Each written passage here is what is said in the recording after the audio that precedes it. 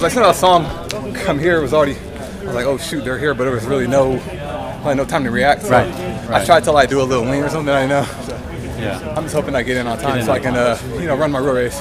And that was just kind of a tactical race, just because we run so early tomorrow. Right. Kind of want to keep a little bit in the tank still. So I think it was just a rookie mistake on my part. I should have ran all through the line, and just played around too much. So that may cost me, but I hope not. I hope I get another chance. So. Would you run differently in the semis? Oh, for sure. Yeah. I mean, I love more to run your fast. front running style. Yeah. Push it. Yeah. I was hoping somebody would. You can take the pace today. No one wants to take it. So. Yeah. Is Johnny still your coach? Yeah. Okay. Yeah. She'll have a few words for you. Oh yeah. All right. Good luck. I hope you get in. How are you feeling physically that last time? I'm really good.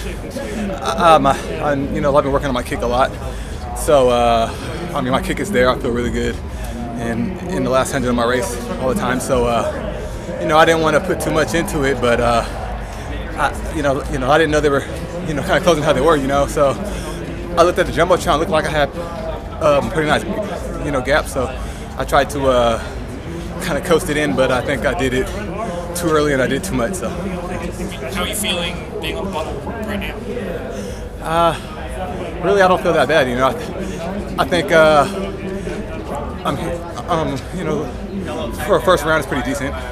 Like I don't think anybody really wants to run too quick today, so I think I have a pretty good shot, but I don't know. We'll see.